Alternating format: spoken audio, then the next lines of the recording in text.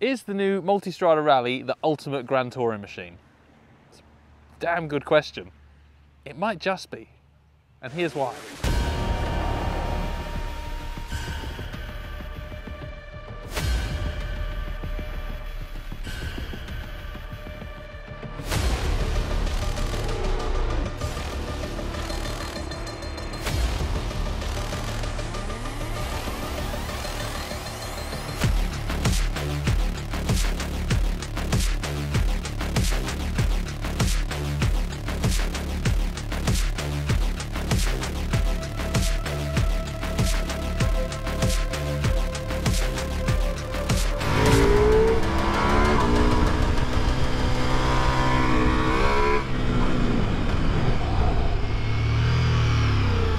These videos only happen because of the support and help from our sponsors.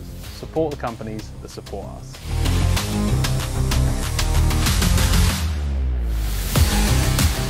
Welcome to the Ducati V4 Multistrada Rally launch here in somewhere sunny, Sardinia this time. This is the new V4 Rally Multistrada, so where the standard Multistrada V4 is their kind of middle of the road option for multis now.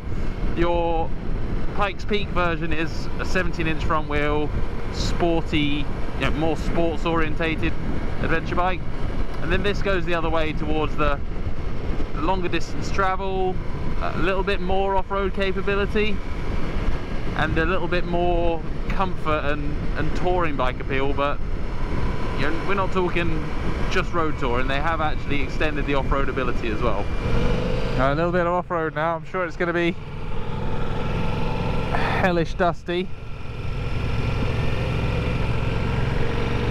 but we've switched to enduro mode, so you've got a picture of a helmet now with a peak, making me all enduro-ified. So I'm following Mr. Chris, the off-road expert. Look at his style. Oh shit, I maybe should do that. It's really annoying when you follow Chris off-road, because he's like so bloody good and it doesn't even look like he's trying, where I'm in like a constant battle of I might fall off, I might fall off. Look, it's Chad. Chad, what do you think of the Multistrada? I'm liking it. When you make it, you're doing this and I'm going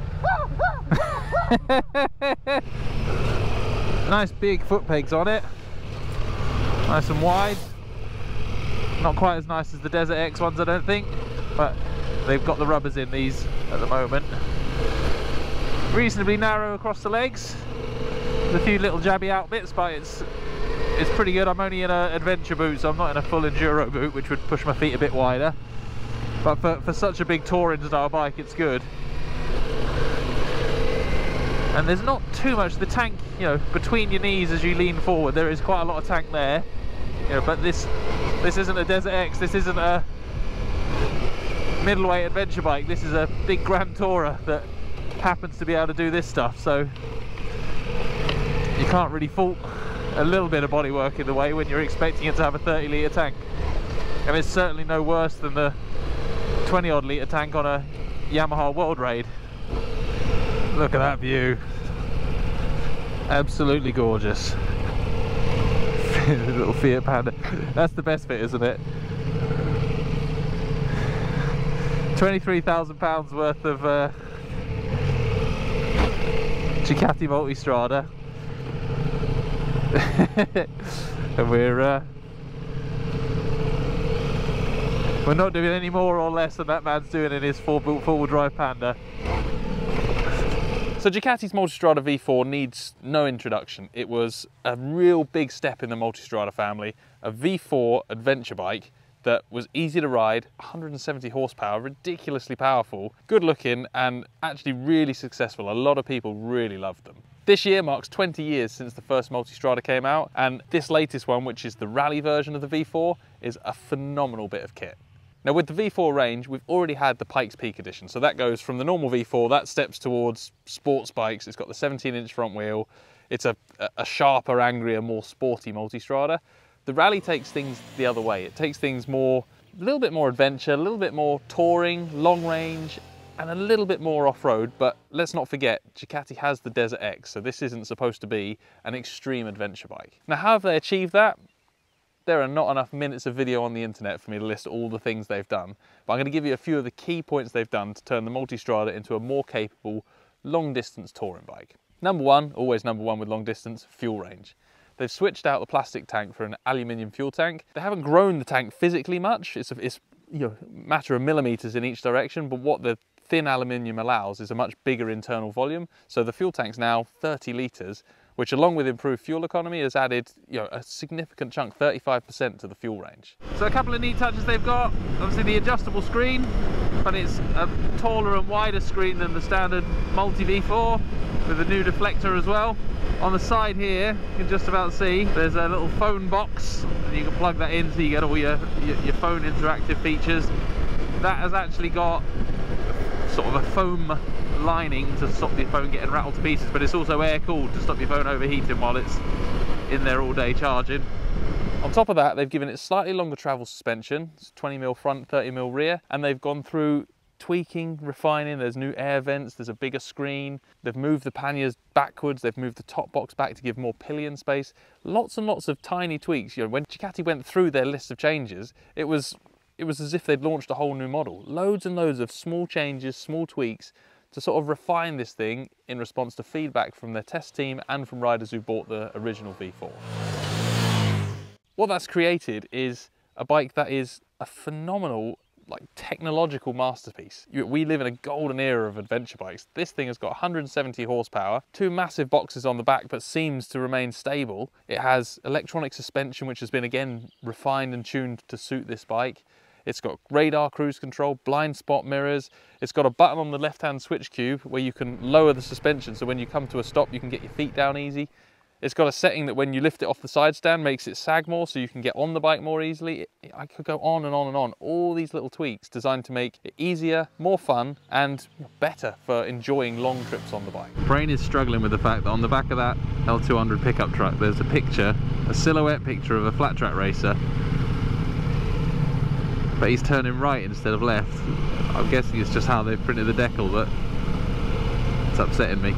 The ones we're testing have got the boxes on as well. They wanted us to test them with the boxes and with the engine bars, and their reason being that that's how most people are going to buy them and ride them, so why should we test them on the launch with everything stripped off to make them lighter? So the Multistrada V4, all of them use rear cylinder deactivation strategy. So effectively, think of a V4 as two parallel twin engines glued together in a V shape. What they do is when you're in town, riding at low RPM, cruising around, they use rear cylinder deactivation. So the rear cylinders aren't doing anything, and that's to save fuel, and it also saves a bit of heat from the rider. So when you're cruising along and sat in traffic, it's not boiling your legs. The first thing I thought about the Multistrada Rally is the same thing I thought about the first V4 Multistrada I rode. Easy to ride.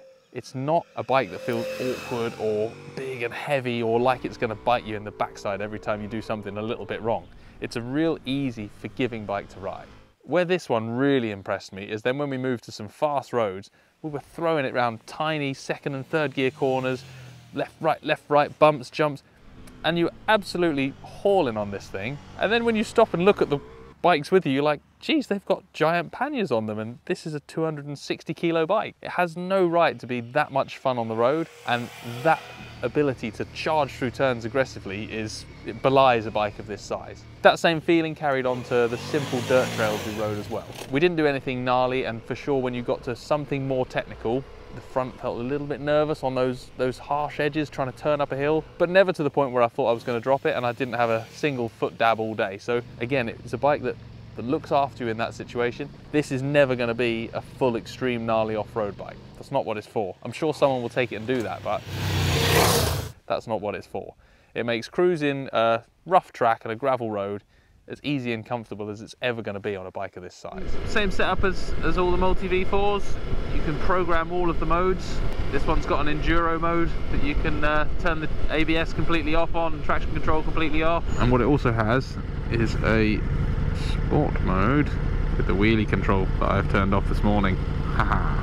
Throughout the day we've jumped on tiny roads, big roads, fast roads, a few rough tracks, a few hops, a few jumps and a few soft patches, and not once has the Multistrada felt like it's going to get the better of me. I've been really impressed by how easy it is to ride it fast, and the few times when I've really pushed it and got a little bit of movement, a little wobble, I then had to remind myself that I'm riding a huge adventure touring bike with boxes full of camera crap. It's way more capable than it should be. Now the proof is going to be in taking this thing on a proper adventure of our own, enjoying some big miles, but so far this new V4 Rally is an incredible machine and I'm a big fan.